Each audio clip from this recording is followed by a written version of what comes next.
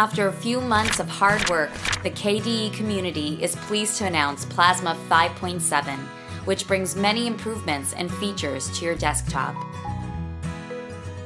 For improved visibility, Breeze icons within applications are now tinted depending on the color scheme. Jump list actions, which allows for a quicker access to tasks within an application, are now available directly from KRunner.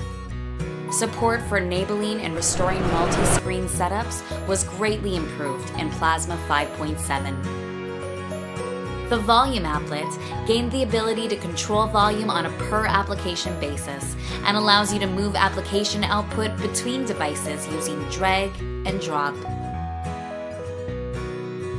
The taskbar has gained a completely revamped backend featuring greatly increased reliability and support for Wayland. This release brings back Agenda View in the calendar, providing an overview of upcoming appointments and holidays.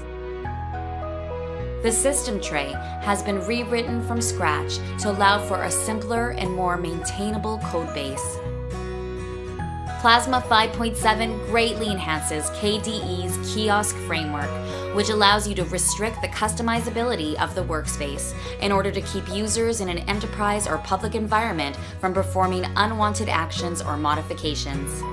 If you enjoy using Plasma, please consider donating to KDE so we can continue to work together and make the best free software possible.